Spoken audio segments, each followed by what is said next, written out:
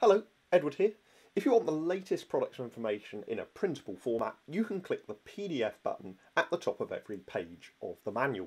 So go ahead, find the page you need, and you can then click PDF to export the whole page to a PDF. Or go and click a chapter, click PDF, and that's going to allow you to export the whole chapter. So you could print that out and have it next to you if you wished. The footer is going to just show you when you've printed that, so you can keep track and make sure you've got a copy of the latest version.